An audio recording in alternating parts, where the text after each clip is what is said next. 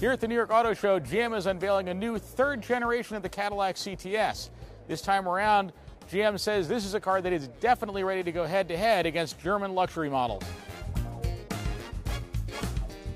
The lines are a little bit softer. The car is also lower to the ground, longer, and about 250 pounds lighter than the outgoing model. The new CTS will have 3 available engine options, including a new twin-turbo V6 that will put out up to 420 horsepower, along with a new 8-speed transmission. That'll be in a model called the CTS V Sport. The new Cadillac CTS will go on sale in the fall of this year.